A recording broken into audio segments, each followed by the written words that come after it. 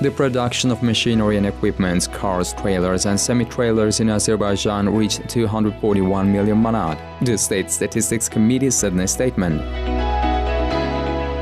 Compared to the same period of the previous year, the production of cars increased by 26.5%, machinery and equipment by 17.7%, and other vehicles by 65.6%.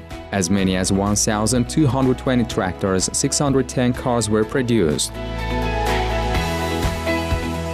Azerbaijan is eager to eliminate dependence on imported cars and at the same time to create opportunities for exports. The country imported 16,382 vehicles in January to September 2018, which is by 2.5 times more than the indicator of the same period of the last year.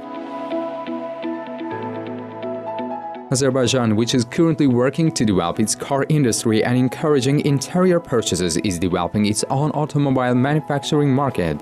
As of March 2018, AzerMash OJSC, Iran Khodro Joint Venture Khazar car plant, one of the largest enterprises in the Neftchala Industrial District, has launched production of locally manufactured cars. The enterprise planned for 10,000 cars annually. In the first stage, it will produce 6,000 cars, such as Runna, Samand, Soren, Dena, Pejo, Reno by the end of 2019. These cars will be sold mainly on the local market. The Azerbaijan-Iran joint car plant Khazar plans to start exporting cars to Russia and other CIS countries next year. Total investment in the plant is about $15 million.